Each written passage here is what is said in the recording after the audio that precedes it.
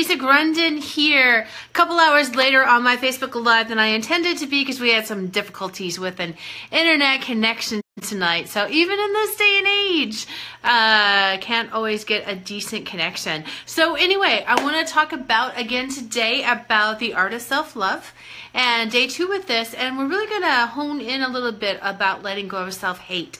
And I know that, wow, those are strong words, right? And anytime that we're self-sabotaging or anytime that we're punishing ourselves, like we talked a lot about yesterday, those are all forms of self-hate. And I use a strong word so we can just call it out for what it is so we can invite more of the love in. And I always have quirky ways of working with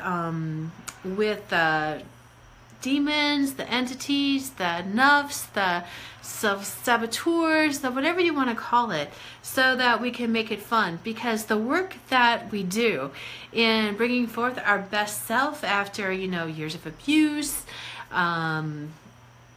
abuse ourselves, whether it's in the form of addictions, whether it's alcoholism, food, drugs, whatever it is. Because believe you me, I have stuffed myself with food. I spent 9 long years stuffing myself with food, and there was no greater form of self-hate than bulimia, which is a part of my story. And anyway, so it's turning the dime. Turning it from, here's the past, over here. And so I have some beautiful stuff back here. And so I'm pointing to the past back here and just understand that that's, timeline behind. Because like I look over here, I'm like, wow. Little segue there. What am I trying to say here? That anytime that we're even doing some of that talk where we're like, oh, why did you do that? Why did you do that? Why did you hide? Why did you eat? Why did you drink? Why did you smoke? Why did you whatever? When that voice goes on inside of our head, we're like, be oh so gentle with that voice. Lots of people say the saboteur, you got to hate the saboteur and get rid of the saboteur. And, the saboteur only knows what we tell it. That's all.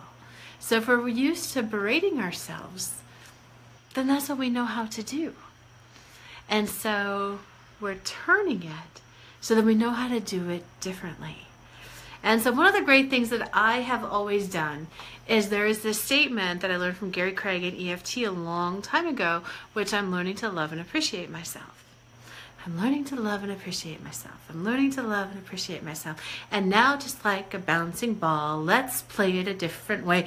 Oh, I'm learning to love and appreciate myself. We do it these fun ways. Instead of just saying, I'm learning to love and appreciate myself. I'm learning to love and appreciate myself. I'm learning to love and appreciate myself. I'm learning. You see the disconnection there? It's like, I'm learning to love and appreciate myself. Let's engage the body.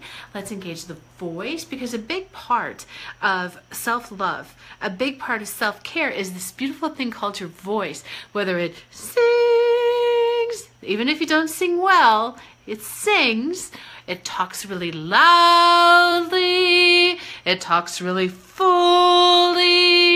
And you're all sitting there going, what the heck is she talking about? And I'm telling you what I'm talking about. This is the voice. This is how you retrain yourself. This is how you work with yourself. This is how you work with your voice. Every time you catch yourself kind of going, oh, why did I do that? I'm learning to love and appreciate myself. I'm learning to love and appreciate myself. And boy, this looks quirky. And boy, this looks wacky. And boy, this looks like, somebody's going to come and take me away to the funny farm.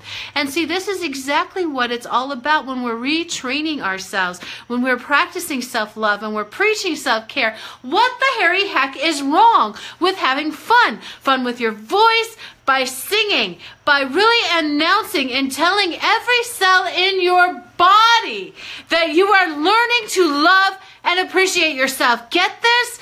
That I'm learning to love and appreciate myself. I'm learning to love and appreciate myself. And a lot of people might say, you know what? That's bogus. That's baloney. I tell you, I work with so many clients on so many different levels, and every one of them has had this form of unworthiness, this form of unlovingness, this form of self-sabotage, this form of self-hate. And we're changing that voice. It's time to change the voice, to change the tune, to change the story, the narrative, the directive, and point it in the direction to which that we are going. Okay, it's more popular than ever before. Once upon a time, these were just in the form of self-help books, and then they were also in the form of, things by Earl Nightingale, all of that business stuff. It's all the same kind of stuff. It's turning the I can'ts into the I cans. You get that? We take the I cans and we turn them into I cans. And the best way of turning them into I cans is using your voice, using your instrument, using your enthusiasm, using your excitement, using your inspiration, your motivation to train you and your drive, to train me and my drive. Who's driving the car now? It's you. Y-O-U. Remember, this is your life. You are the star, the producer, the casting director. You get to direct it, and you get the starring role. It's your name up in lights in the story of your life.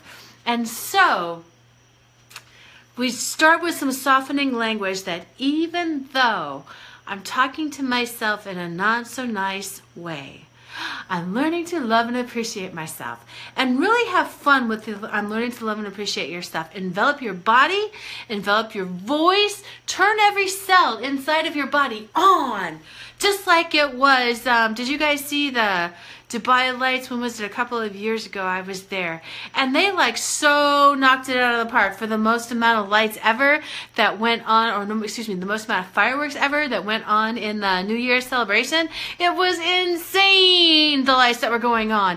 And those are the kind of lights that you're turning on inside of your own body in that insane kind of way, in that quirky, that kooky, that part where every cell in your body is listening because what you're doing is so crazy and they all feel so alive. That's what it's all about, being alive. And so, even though I am still talking to myself in a not very nice way, I'm in the process of learning to love and appreciate myself. Did you see that? Did you hear that? Did you feel that? Even though I am still berating myself when I don't do everything that I said I would do, I am in the process of getting it done even more easily. I'm learning to love how I get things done. I'm understanding how I process things, and I'm honoring the way that I do it. Even though I still can't believe that I'm dating the same kind of guy and he just treats me like crap, I am really learning to love and appreciate myself. Now see how crazy and quirky this is. I love to use words like crazy and quirky because that's what it's all about. The world doesn't change with a whimper. It was the Big Bang for a reason. It was the Big Bang that created everything. The Big Bang. And so what's the Big Bang in your life? That self-love in your life as you're letting go of self-hate, self-sabotage, self-punishment, self-crap. Because you are oh so worth it. You beautiful, magnificent human being, you. And so I want you to start saying, will you sing it with me? I'm in the process of learning to love and appreciate myself. Turn it into a song. And tomorrow I will take it a little bit further where we use actual songs that you really like, that are in the top 40. And hey, I could really use some help here because a friend of mine once said that I only like the music from the 70s and 80s, and really I like a lot of the current stuff too. But I don't necessarily know all of the new artists, not all of them. And so whatever songs that you like that turn you on, please let me know what they are, because tomorrow's exercise is going to be all about how turning your favorite song into an affirmation, a mantra for yourself. So in the meantime today, as we let go of self-hate and embrace self-love, it's even though I still did that same old thing that I always do, I'm in the process of learning to love and appreciate myself. Say that a few times and see how everything in your life changes. And so now you do it a few times on this day, and then you do it a few times. So you do it a few times today, a few times tomorrow, and then the next day, and the next day, and the next day. You do it for a whole week, and all of a sudden, wow, things shift. Now, these are tiny little changes, and I know Tony Robbins talks about big, massive action. And let me tell you, these tiny little changes that we do lead to big, massive action. Because just think about tiny little things that happen in the negative. For instance, if you happen to have some of those, what are those things called that eat the wood? Termites. So if you had some termites in your house and they were feasting on the wood and they were just eating a little bit, pretty soon your porch caves in, right? So it works even better in the positive, where a little bit each day I talk about, I'm learning to love and appreciate myself. I'm learning to love and appreciate myself. I'm learning. Do you see how I'm having fun with it?